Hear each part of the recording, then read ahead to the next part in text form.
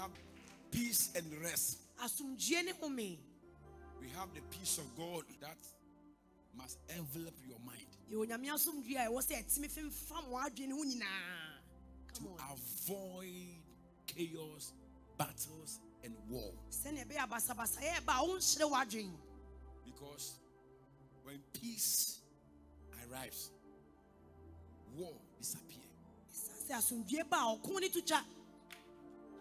The seat of war cannot mingle with the seat of peace. That's why we call Jesus the Prince of Peace.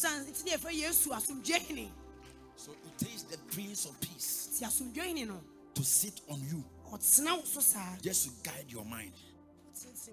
Because depression, frustration, anxiety can just catch up.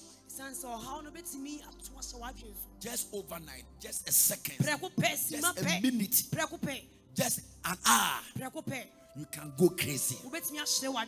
When you go crazy, decision making, choice making are inevitable.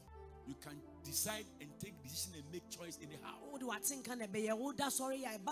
some things that you see as right, but it's wrong.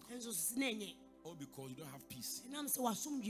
There's something that you see as just, but it's unjust because you don't have peace. When there's no peace in your mind, you don't have the ability to attest good from bad,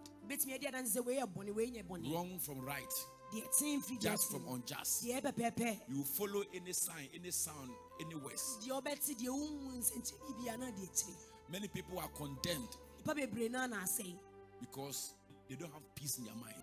When there's no peace, it's difficult to live and accept moral values, and you see it as normal.